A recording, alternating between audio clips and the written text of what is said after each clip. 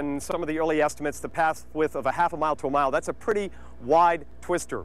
Let me show you some of the new video coming in this morning from Valonia, and you get a sense of the destruction in town. We're on the outskirts here at the Harp Grocery, and we also have the public information officer from here in Faulkner County, Stephen Hawkson. Stephen, what is the status of the search right now as far as residents?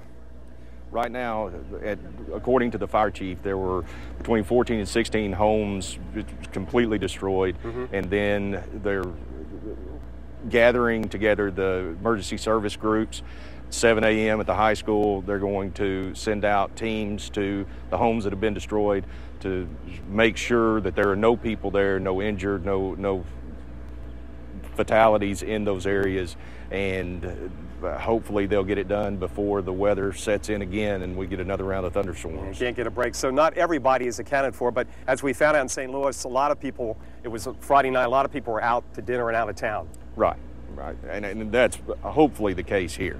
And tell us a little bit about the victims and how they lost their lives. Okay, there were 4 fatalities associated with this storm, and they were in 3 different groups. So there was an individual, and they were in a manufactured home, and then another individual in a manufactured home, and then 2 that ended up getting picked up out of the back of a tractor trailer rig trailer, and it was dropped in a pond some distance away. Very, very bad. In the small Lawrence County town of Williams, they are watching and waiting. It's probably